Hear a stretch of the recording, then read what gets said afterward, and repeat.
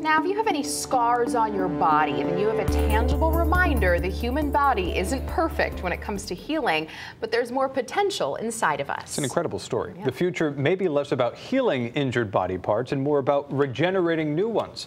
Fox 61's Tim Lammers got to meet one Connecticut doctor who's leading the way in what we're calling the sassy side of science.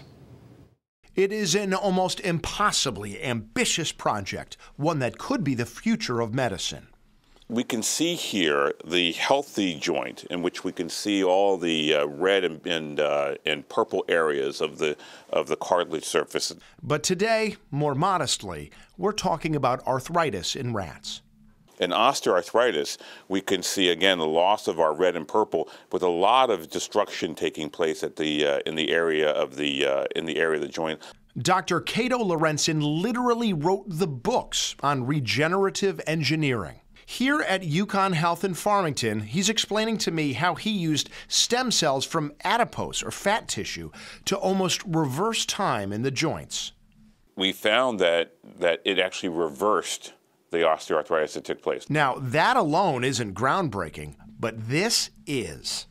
When we use our sassy cells, we actually see a reconstitution. We see the cartilage is back, that these red and purple areas are back, and there's much better architecture. And it's just like with the adipose-derived stem cells, we see that too. Natural stem cells reverse the degeneration from 30% to 10%. But he got the same results from a brand new class of stem cells, a class he invented. And we call them synthetic artificial stem cells, or sassy cells. He said sassy cells can have all the benefits of natural stem cells, but are easier to work with. There are a number of different drawbacks to using conventional stem cells. First of all, most stem cells you have to use are from your own body.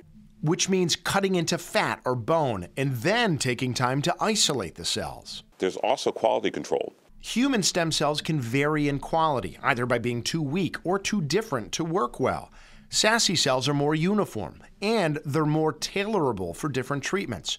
And because they don't have antigens, they're less likely to be rejected by the immune system.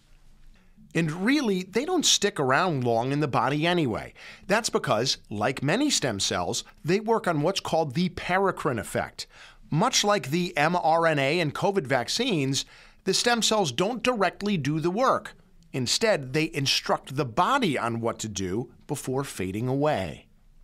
There we go. And bringing that together to create these sassy cells with this first set of studies is exciting. These sassy cells that Dr. Lorenzen developed are just the latest innovation in a larger field called regenerative medicine.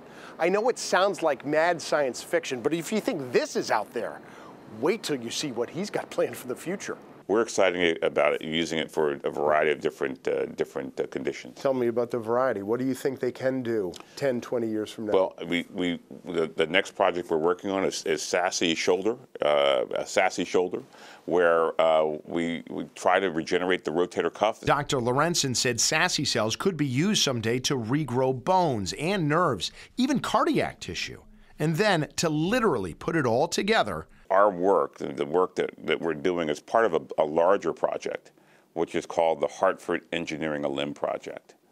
So we here are working to regenerate an entire limb by 2030. Yes, you heard that right. I want to regenerate an entire leg by 2030. This is about 4 years ago. So what if somebody told you you're inventing the fountain of youth? Well, you know, I want to make it clear, it's not a panacea. There's a lot of work to go. In terms of the work that we've done, again, it's taken years for us to get here, and it will take years and some dollars to get to the next level. But I'm excited and optimistic about where we're going. I'm Tim Lammers, Fox 61 News.